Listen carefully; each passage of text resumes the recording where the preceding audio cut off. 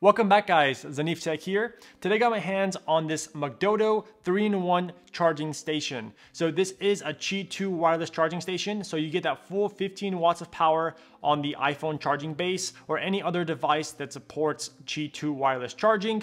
Then you have an Apple Watch section on the back that you can charge your Apple Watch, and then a wireless charging pad on the bottom on the base of the entire thing, supporting your AirPods with wireless charging or any other buds that support wireless charging. So you get those full 15 watts of power here on the phone charging station, and then you get your 2.5 watts on the Apple Watch section, which I'll get to in a second. And then here you have 5 watts to charge up other earbuds. And the entire thing here has a USB-C cable that's supplied in the packaging that plugs into the back USB-C in port.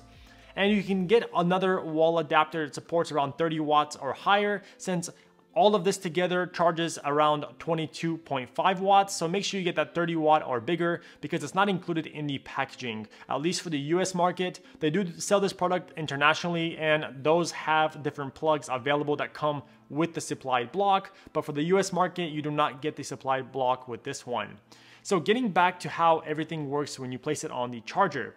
When you place everything on the charger one by one, you can get a little breathing light that shines white on the base of the charger, and it shines bright every single time you place a device on it. So you don't know which one it usually is. So let's say if you place your phone, your Apple Watch, and your AirPods at the same time, it breathes white knowing that something is charging, but you don't know exactly which one because there's 3 devices and 1 light on the bottom.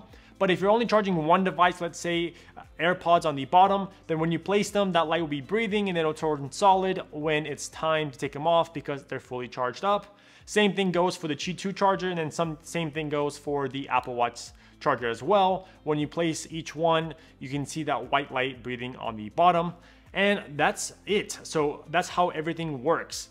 And the bottom section, you do have these nice rubber feet that allows you to place this on a tabletop or a nightstand, and you don't have any wiggle of the entire charging base on that desk or surface.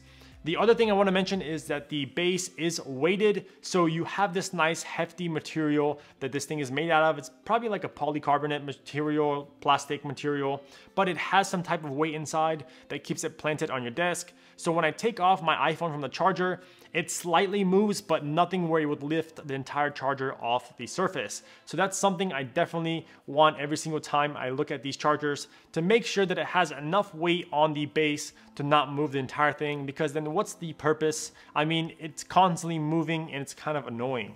But here, that's not the case, where you have everything steady on the surface. The other cool accents I want to talk about here are the fact that you have this nice orange pull tab on the back of the Apple Watch charger, and then you also have an orange USB-C port on the back. So those are cool little accents that they added to the entire design, and it looks so compact and modern anywhere you place this thing.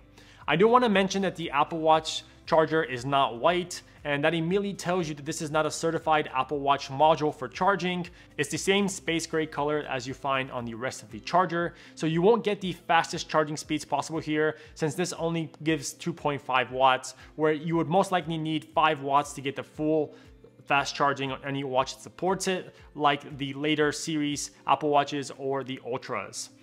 But it still charges that device with no issues. The 15 watts is perfect for any Qi2 device or the iPhone, so you get that full 15 watts of power.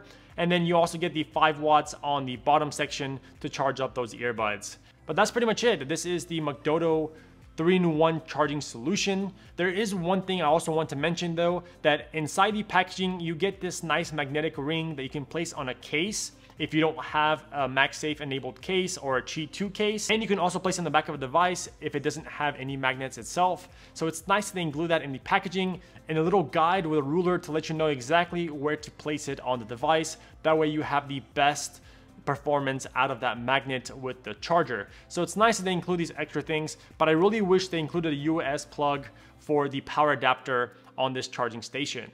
And if you liked the video, please give me a like, leave a comment down below if you have any additional questions about this charger, and I'll catch you guys in my next one. Don't forget to subscribe. Zanif Tech is out.